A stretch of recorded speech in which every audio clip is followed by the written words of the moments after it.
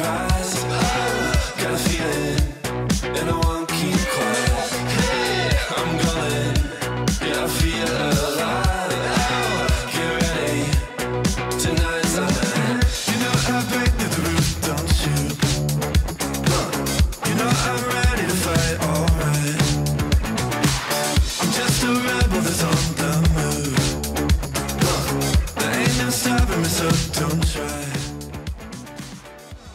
Hi everyone, it's Frank Spear. You know, I've had the opportunity over the decades to present to the BACD several times, and it's always been such a great experience. You get such great audiences, and it's just, you're so well taken care of if you're a presenter there.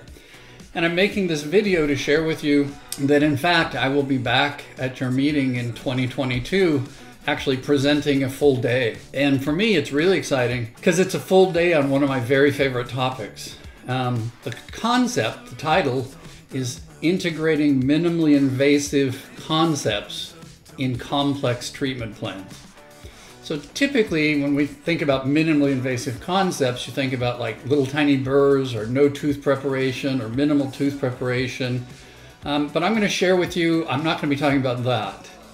Instead, I'm taking the overall concept that drives minimally invasive dentistry. And really, the person who I think distilled it the best for me is a dentist who was kind of a hero for many people in the US in the 60s and 70s, named Bob Barkley. Bob was really just a preeminent preventive dentist, and he wrote a wonderful book. And my favorite quote of his from the book is, "The goal of dentistry is to make the patient worse at the slowest possible rate."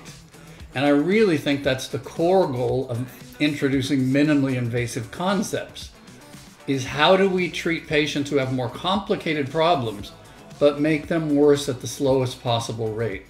So we're going to be talking about things like patients with significant apical root resorption, internal resorption, external resorption, ankylosis, horizontal root fractures, those kinds of complex problems. We're going to talk about patients with periodontal disease and what is it that makes us finally decide to do something, or when do we just put them on a maintenance program.